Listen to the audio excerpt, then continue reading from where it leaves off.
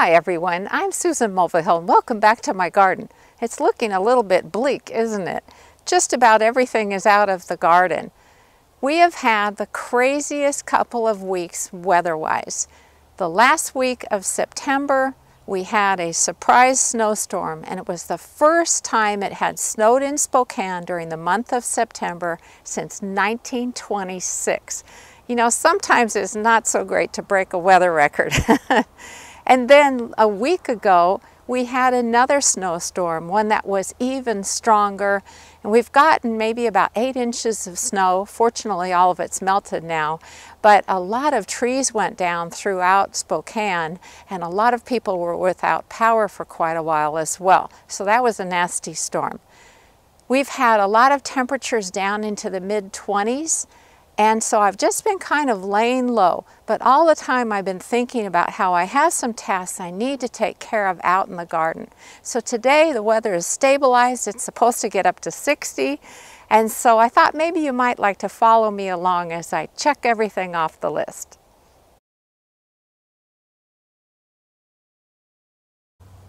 I thought we'd start in our hoop house. You might recall from previous videos that I'm growing salad greens in here during the winter months without the use of electricity, which is really cool. Unfortunately, there's no water to the hoop house right now, and that's because with all of the cold temperatures, we really needed to blow out the sprinkler lines. So I need to check on the moisture in the soil and make sure that plants aren't getting dried out. Now, one thing that I need to look at is how much condensation there is inside the hoop house, because once it is consistently there, as the temperatures warm up each morning, it will kind of rain down on the plants, and that is my watering system. So I just have to hand water the beds for a few weeks, and then I kind of let Mother Nature and the condensation take over. So let's see how things are doing. Now, one thing you'll notice is that the lettuce doesn't seem to mind this weather at all, and that's because they're in the hoop house, plus they have a layer of floating row cover over them, which gives them a few extra degrees of warmth. So I've got different types of lettuces on the right, and then on the left that is Claytonia or miner's lettuce, and we have already been harvesting some for salads, and it is delicious. Now, while I'm in here, I need to harvest some lettuce because we've run out of it indoors. And I use the cut and come again method, which means I'm just harvesting leaves rather than whole heads. And that means that the plants will continue to produce leaves even in the cold, which is great. I love having all of these different types of lettuces to harvest because the salads look so pretty.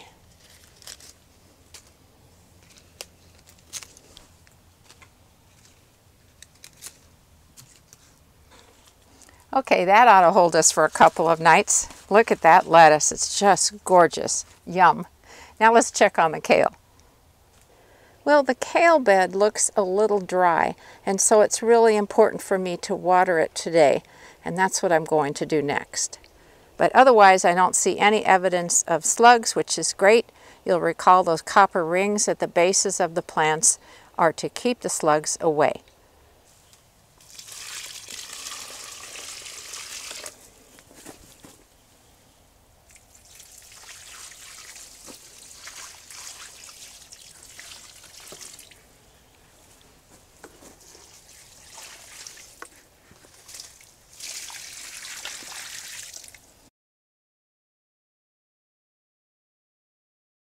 Out in the main part of the garden, the only crops that are still growing are Swiss chard and beets. These are the Swiss chard, and they are amazingly cold hardy, but they hit a certain point with lows in the 20s, and they basically just fall over and die. And I can see some frost damage on some of the leaves here. It just has been a bit too much for them. So today my husband Bill and I are going to snip off all of the good leaves. We're going to wash them, chop them up, and put them into freezer bags because these make a great addition to soups during the fall and winter months. Now, at the other end of the bed is where I have the beets. And the problem is their roots are not very big yet. This was a second cropping, and I've learned my lesson that if you're going to plant a second crop of a root crop, you really need to plant them a lot earlier because I just didn't give them enough time to develop. So that's a lesson to be learned for next year.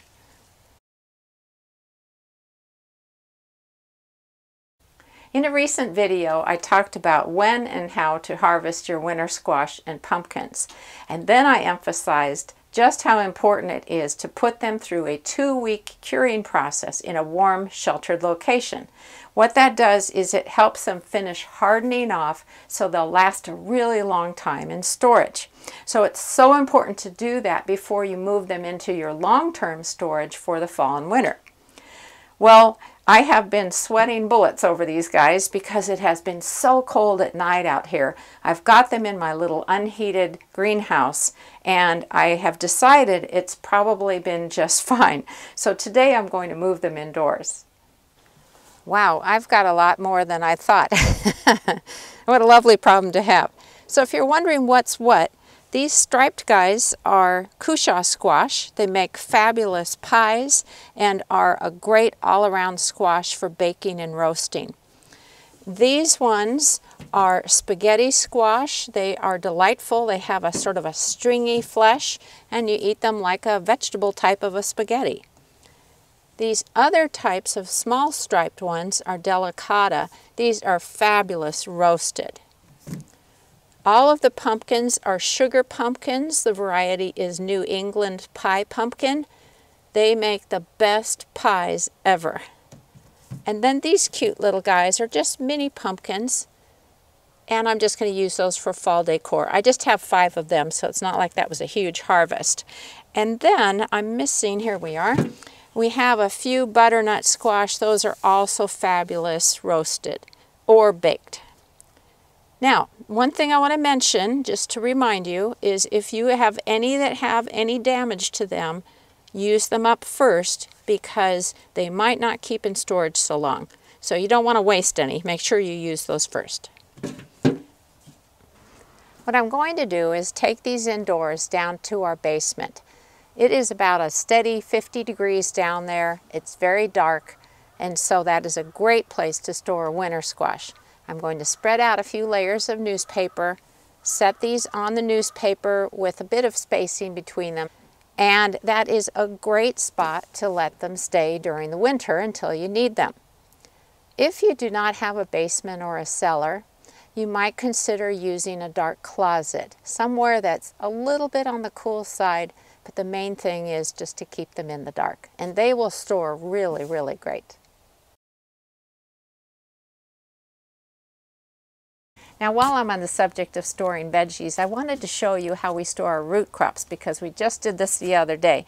It's a method that my husband figured out, and it's something that has worked really well for us. So this is for root crops again. This would be things like potatoes, carrots, parsnips, turnips, rutabagas, and so on, not onions. But what we do is we have these plastic bins. You could certainly use a bucket. And we lightly moisten some straw, and then we do alternating layers of things like carrots and straw, or potatoes and straw. And they keep beautifully. There's a couple times during the winter where we will need to add just a little bit more moisture, but we keep these bins in our garage, which is insulated but not heated, and so it's quite chilly during the winter months, and the root crops store just great. Growing in these 2 big pots are our 2 hardy figs. This one is Chicago Hardy, and this one is Violette de Bordeaux. They are both rated as being hardy down to zone 5, and since we are in USDA zone 5B, we thought, wouldn't it be cool to grow figs here, because they've always seemed way too tender for us to grow. So 3 years ago, we ordered the 2 plants, and we put them on the south side of our little greenhouse. This is down in the ground.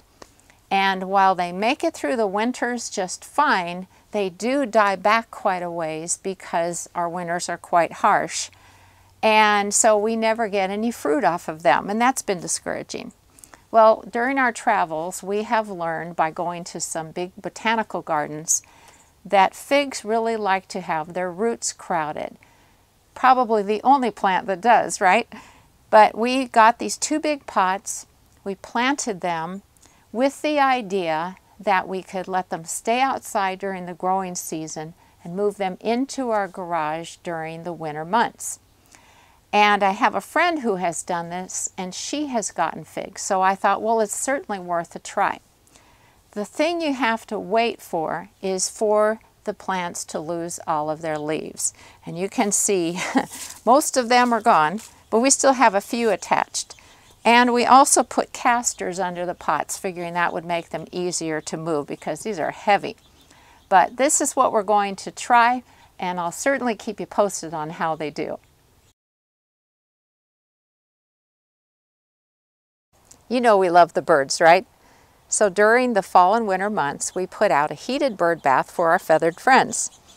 And I know you're going to ask me where we got this from, but actually the place that I bought it from doesn't carry them anymore. But if you do a web search on the words heated bird baths, you will see all sorts of different models, including this one, although we did make one modification to it a few years ago. It didn't have a very strong base, and so we put one of those umbrella stands that's really heavy underneath it, and that is really working well. But it has an electrical cord, and then what Bill does is he puts a long extension cord to it that is safe to have out in the weather, and he puts it underneath the bark mulch so that we don't trip over the line. But this is something that really attracts the birds, and so you might consider doing that in your garden too. Another thing we put out for the birds this time of year is suet cakes. They are a very nutritious source for the birds, and they absolutely love it. A lot of different types of birds eat suet, but especially woodpeckers. And we have downy woodpeckers, hairy woodpeckers, and northern flickers, and they love this stuff. We hang it on the tree, and that way it's in a spot where we can see it from our house, and we get to watch the birds enjoying the suet. Now, I've mentioned this before, and you might think I harp on it, but it's so important. As I'm cleaning up a few of the beds, one of the things I'm really careful about doing is leaving seed heads for the birds to eat during the fall and winter months. So you are looking at the seed heads of bee balm in the background and coneflowers in the foreground. These are such an important nutrition source for them. And it makes it easy for me to do fall cleanup because I really don't have all that much to do.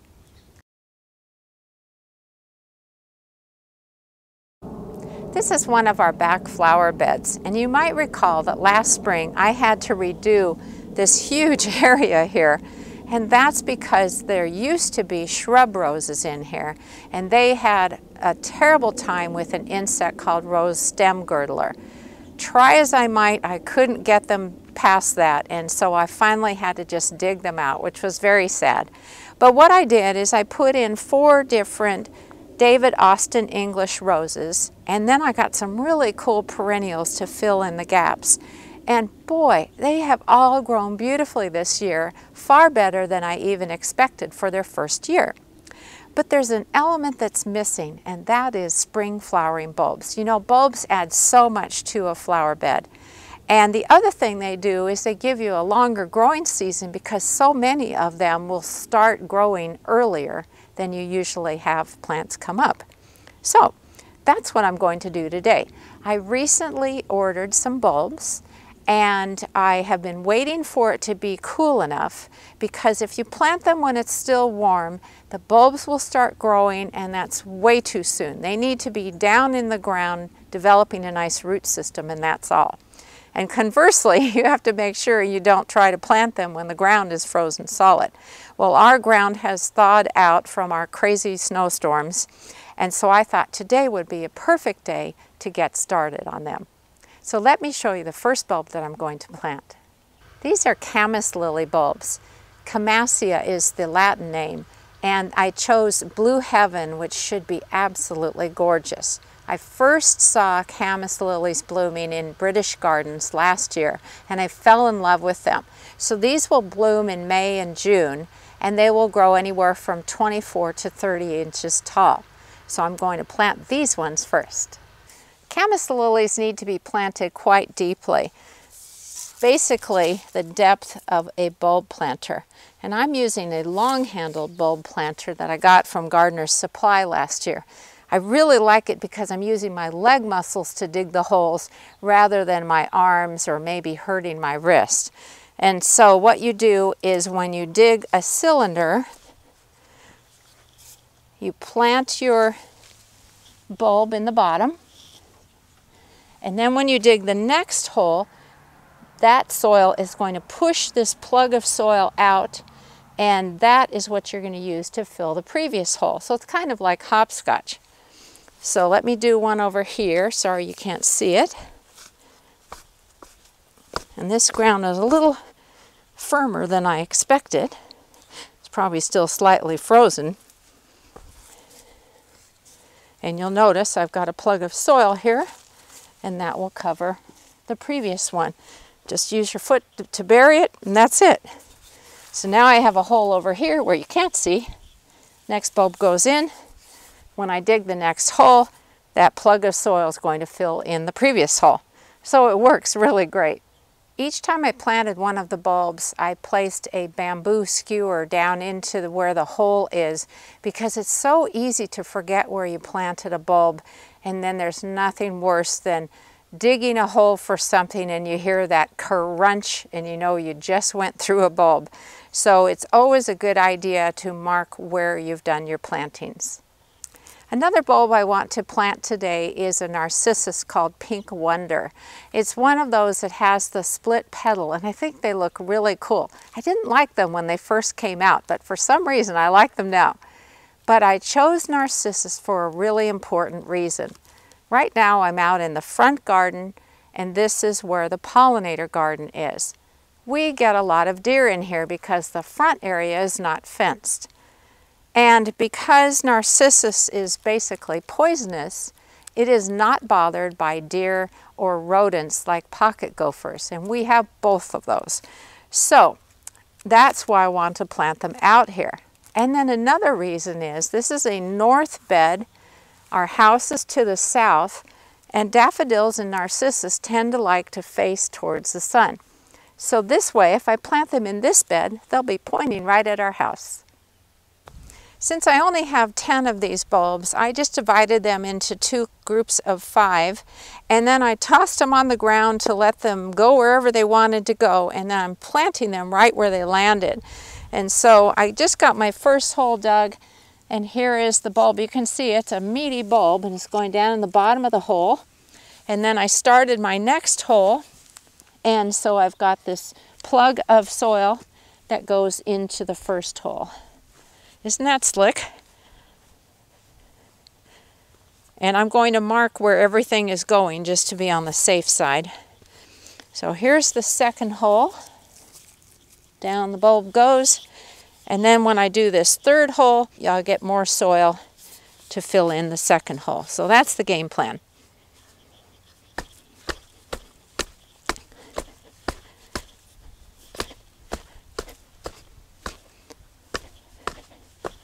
There we go. There's the plug. Down in the hole. And plant the third bulb.